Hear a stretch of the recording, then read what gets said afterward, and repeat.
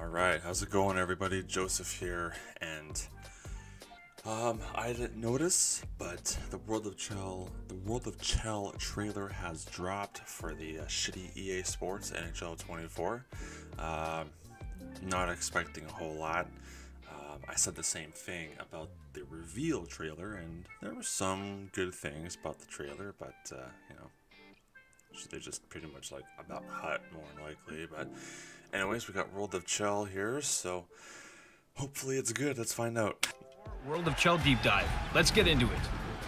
Full crossplay has arrived this year, and that means you can now team up with and against friends across your respective console generation. Crossplay will be available across Hockey Ultimate Team and all World of Chel modes, meaning more people to play with and shorter waiting times to jump into games. Our new matchmaking setting lets you choose if you'd like the remaining spots in your roster to be filled out by free agent human players.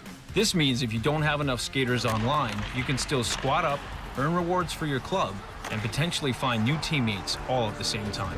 Based on feedback from the community, we've revamped the EA Sports Hockey League playoff structure to one similar to what you'd see in the NHL playoffs. You'll now play through 4 best-of-7 series on your path to a championship. No more having to play what seemed like hundreds of games to have a chance.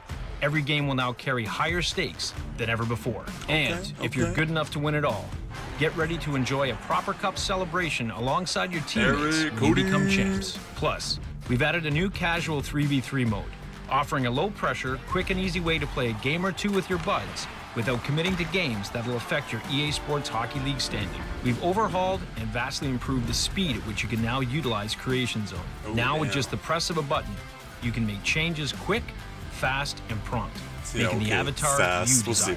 Unlike previous titles, you now have the expansive use of Creation Zone visible on one screen and can now easily find, edit, and create the persona you want to bring to the ice. You also now have the ability to save multiple presets of your favorite look, ensuring you can diversify your appearance on the ice anytime you'd like. The community spoke, and we listened. We've replaced the hockey bag mechanic and implemented entirely new ways to earn exactly what you want and get your rewards when you want them. That starts with our all-new Battle Pass. You can now play and progress through 75 tiers of rewards each season. Each Battle Pass includes a free and premium tier, with all players getting access to Premium for Season 1. You'll be able to earn things like player vanity, player classes, celebrations, banners, and gear for your club. Any gameplay-specific unlocks, like custom player classes, will always be available for everyone through the free tier. Not only does it make the gameplay experience more balanced, but really puts the focus on choosing and unlocking new ways to play. As we say goodbye to hockey bags, we're excited to introduce the World of Chel store, where you can get the items you want when you want them.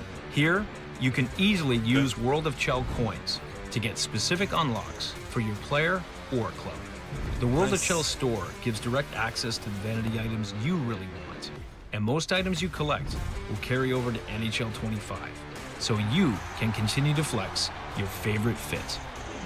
From full crossplay, a refreshed casual mode, to more opportunities to earn rewards and get creative with your character and crew, we hope you're as excited as we are about all of the new stuff cooked up for World of Chel and NHL 24. Thanks for tuning in, and can't wait to see you on the ice. Pre-order now, and there it is. We can officially pre-order, which I thought we could have like a while ago. But anyways, not too bad, I guess. But that's just that whole battle pass thing. I just like, that's not really what I wanted to see, but they're just following in the footsteps of other games, I guess. But like, really, don't really want that shit. Just want normal hockey.